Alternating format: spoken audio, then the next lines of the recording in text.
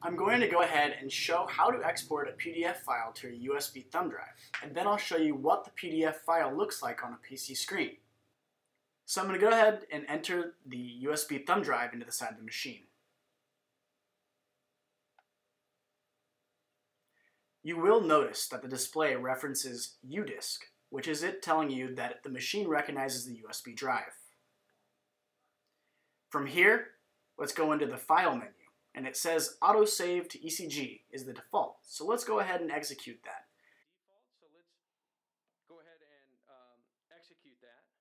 We're going to change that option to UDisk.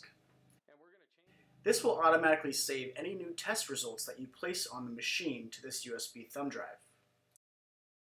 You can then see the rest of the options, which are delete after transport or export, which means it will remove the files from the local machine, or SCP file compression. The default is set to on, which creates smaller file sizes.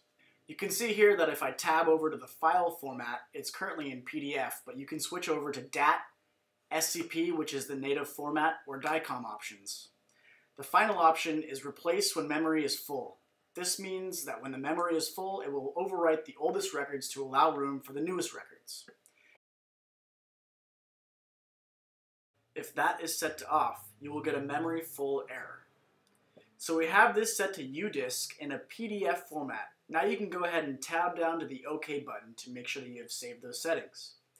Go back to the main screen where you're still seeing the waveforms because we still have demo mode enabled. It does indicate that this file will save to UDisk. Let's press Start Stop and sample the waveforms.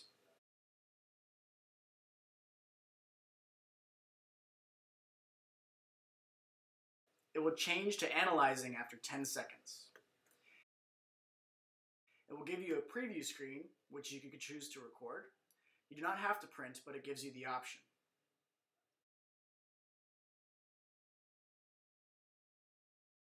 Each of these sets of vertical lines delineates an F key. F1, F2, F3, F4, F5, F6, F7. So now that we're here, you can see that the file is on F1. You can see two files that we've recorded today. They were both the same patient ID. You can also see the times at which they were taken. Since these are already on the UDisk, there is nothing to export. It will give you a status to see if it has been changed, transmitted, which means it has been sent over to the PC viewer wirelessly, or exported, meaning it was saved in the machine and then exported to a USB drive.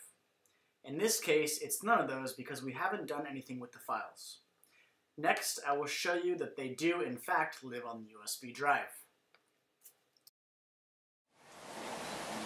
So I've gone ahead and taken the USB drive out of the ECG machine. I'll go ahead and place it into our laptop. From there, it's very simple. We'll go to our File Manager and select the CardioTech thumb drive.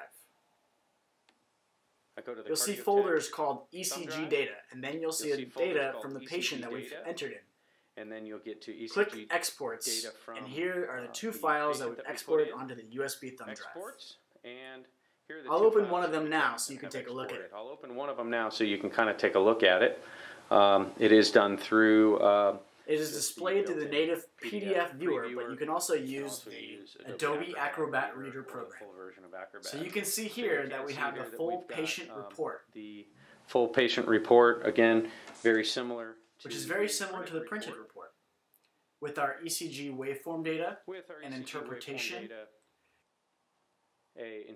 and the basic measurements, the ID, and the patient information across the top.